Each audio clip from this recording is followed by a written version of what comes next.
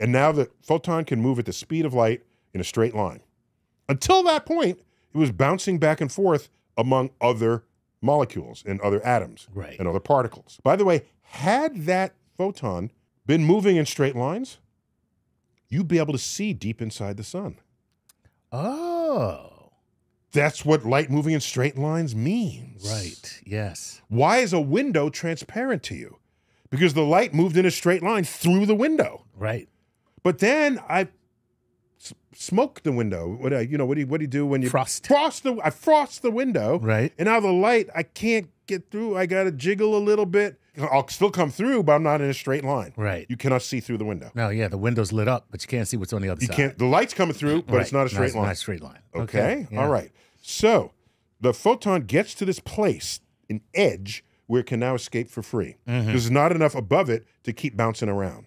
Right. That edge is the photosphere, and that is our definition of the edge of the sun. That's only using visible light.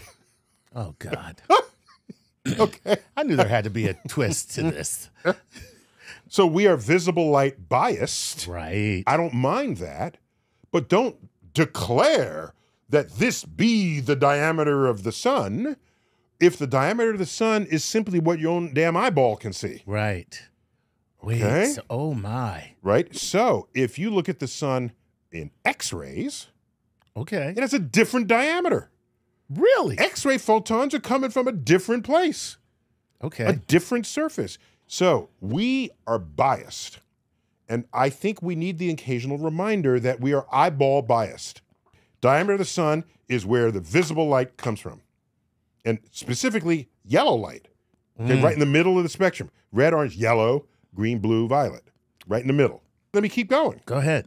There's a layer of sun's atmosphere on top of that. On top of this photosphere. Yes. You know what that's called? The corona. Oh, yeah. Okay. That's part of the sun. That's part of the sun. Why is your diameter not including that? Right. That's part of the sun. The corona, depending on where the sun is in its cycle, can be really big or really small. So that changes on an 11-year cycle. But wait, the sun has a magnetic field that extends beyond the corona. Right. That's called the magnetosphere. Shouldn't that be part of the diameter of the sun? It's part of it. Like part of the sun? It's part of it. All right. Yeah. All I'm saying is, if you seek the truth, my son, be aware that the truth has many faces. One face may deceive you into thinking that it is the face